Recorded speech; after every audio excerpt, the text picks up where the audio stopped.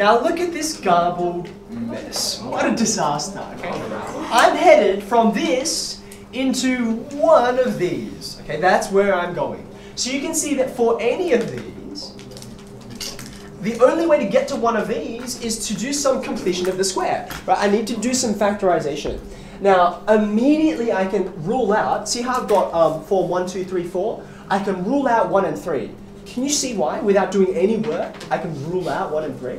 Because you've got an Y bit. Yeah, I have an X bit hanging out here, and I've got a Y bit hanging out here, right? Now, you can see this has no single X term or Y term, nor does this, right? Nothing else is being squared, so that's why you don't get that bit. That's why I know I have some horizontal or vertical shift implied, so I need to find out what it is.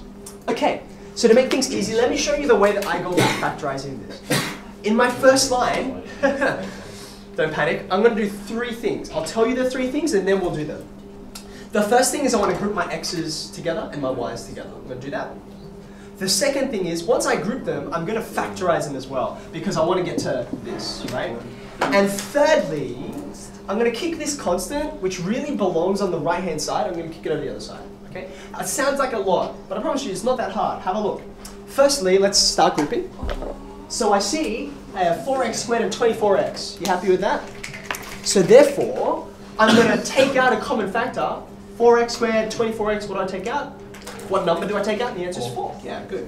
You're pretty much always going to take out the coefficient of x squared, because you're going to land here. Right? You don't want any numbers hanging out in there, right? All the coefficients come out when you factorize. So I'll take my 4 out, which leaves me with that. Looking good? And then I do the same for the y's, okay? So what can I take out of the y's? I've got 9y squared and minus 36y. Going to take out 9. How's that look? Have I grouped all my x's and y's? Yep, they look good. And of course that constant, which is 36, he doesn't belong over there on the left with the other guys. Sorry, constant. He belongs on the right-hand side. He's going to turn into 1 eventually. Alright, having done this, I'm now set up to complete the square. In fact, I'm going to complete 2 squares, right? So here, what do I have to add inside these brackets to complete the square? The answer is 9, but don't forget, I'm not really adding 9, am I? I am in fact adding 36, very good. So what I'm going to do is I'm going to write that plus 36 right away, before I forget that I've done that. Okay? I've added 36 in there. Now I want to complete this square. What do I need to add here? The answer is I add plus 4, but of course we know it's not really 4. By coincidence, it is also 36. So I add 2 lots of 36 over there. Okay, you see what I've done?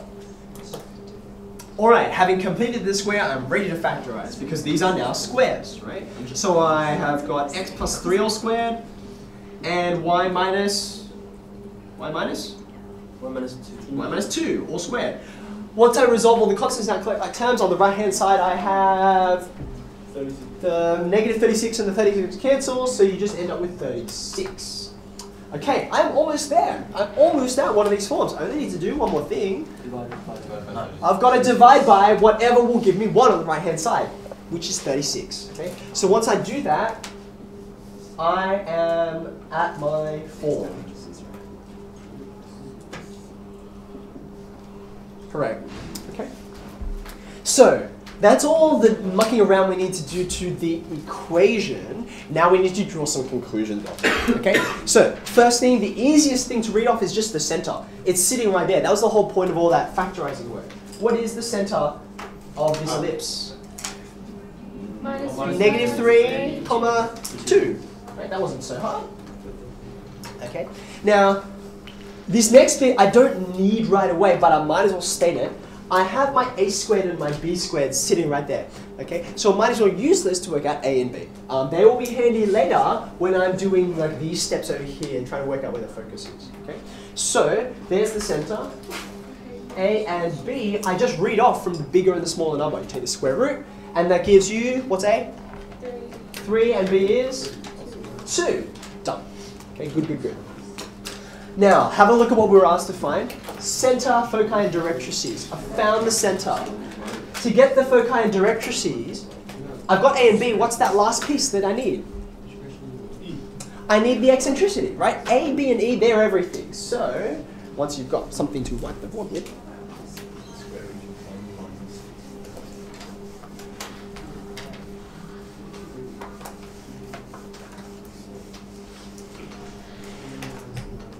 I can determine the eccentricity just by algebra, right? So in fact, I like to write the fact that I am doing that. I say determine eccentricity, because as you've already noticed, there are a lot of equations flying around, okay? And now I'm going to go straight to that relationship we determined, b squared equals that, okay? Now b squared and a squared, I already know what they are. They are 4 and 9, right? Okay, you can see, and this series of steps is always going to be the same. I'm going to divide through 4 on 9, and then I switch. They do that switcheroo. So I'm going to subtract e. I'm going to add e squared to both sides, and I'm going to subtract 4 on 9 from both sides. Okay, so that lands us with e squared on the left, and what do I have on the right? 5 on 9, right? One last step before I get e, which is just to take the square root. And at this point, it's not like 100% necessary, but we should say it. I have excluded an answer, right? Because there are 2 solutions to this equation. I've only taken this one. Why have I done that? It's a ratio, right? So therefore, I can say e is greater than 0. Kind of by definition of what the eccentricity is. Ta-da! There we go. So that was almost all the hard work. Now I just kind of need to fit them in. I need to do a bit of substitution, right? So let's do the foci first. Now, if you have another color here, this will be useful. To work out which of these we're going to use, because I have 4, right? I've already eliminated 2 because I know the center is not of the origin, but which one of these do I use? How do I tell which one of these is in operation? What was the difference between these 2? Which way have I stretched? Which way is the major axis? And I can tell that, and this is the way that I do it. Like, you can write it a different way if you like, but I find this quite reliable. I look at these numbers, right? And I say, look, this is bigger. So I say major axis, right? In fact, I write major there, and I write it next to the x, so that tells me I'm stretching this way, okay? And then I've got the minor axis over here, okay? So this is my mental tag to distinguish. Now I know when I'm working out and I like to do it in this order, because now I'm like, okay, now I'm traveling along this major axis, right? I've got this guy here moving along the x-axis, right? Wrong color. So I can say the foci are at, where's the center? H, that's -3. Plus or minus AE. There's A, and there's E. So what's AE? It's just the square root of 5. Comma. And I've also had vertical shift. It's 2 units. So there you go. There's the foci. Okay. Doing the directrices in a similar way. I know they've also gone this way. They've also gone that way. So, excuse me.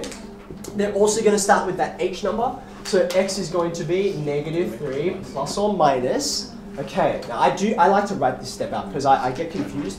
I'm going to get fractions on fractions in a second. A on E. There's A. On E. There's E. This is root 5 on 3. You saw how I did the foci? I just did them all in one hit. Okay? Because you are doing AE, where is it? Because you're doing AE, you almost always, and we talked about this before, you almost always get some cancellation happening. This gets to be nice and neat. This number and this number tend to match up, right? But here it's the opposite. I find when I do, just from practice, I find when I do this in my head, the way I did the foci, I almost invariably, like 50% I get it wrong because I do this fraction on fraction thing incorrectly. So being that you can see it there, what happens to that 3 on the denominator of the denominator? Yeah, it multiplies the numerator, right? So in fact, this is 9 on root 5. Okay. Now I could rationalize this and write it as 9 root 5 on 5, but mostly you'll find it's not that big a deal because I'm not going to be adding this fraction to anything else, and there's no common terms here. There's no advantage to simplifying it, rationalizing it in that way. Okay. All right, so let me just rewind. We did a lot of things. Okay, so let me just put some tags on them. Okay. First, we started and we went through all of this. It looks like a lot of algebraic work.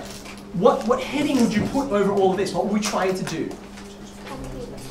We were trying to complete the square and really factorize. That's where I'm landing. Okay. So this whole step is the factorization step. Step 1, factorization. Okay. Step 2, we've looked at these features. Step 2. These features are the ones you just read straight off the equation, right? It's like, I don't need any manipulation anymore. In fact, the factorization was the manipulation I needed. The center, A and B, they're just sitting there on the equation, just read them off, okay? So I factorize firstly. Secondly, I read off the easy features, okay? Thirdly, what did I do thirdly? Where did I go from there? Yeah, I went to eccentricity, right? Number 3 is eccentricity. The way you can remember that is if you did step 2, now you've got A and B. And you're like, what do I do with A and B? Answer, use them to get A. Okay. Last step, number 4. Remember how I called these the easy features, right? These are kind of the harder features. They take a little more hand, like sort of manipulation to get to them. Not a lot more, but like a little bit more. And it's important when you do step 4 that you identify what the major axis is, because that'll tell you, do my foci go this way or do they go that way? That's a really common error to make. Students kind of get this in their head. It's the more common one, and so they don't even think to worry about, well, which one's major and which one's minor. They just go straight into a floor, and that's where they surrender. Okay?